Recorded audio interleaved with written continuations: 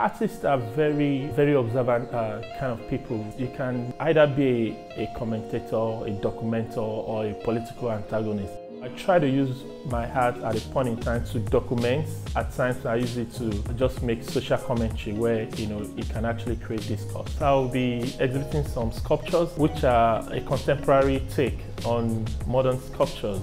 The Europeans are actually inspired by African art, so I'm now taking it around again, getting inspired by European and now putting my own African element to it.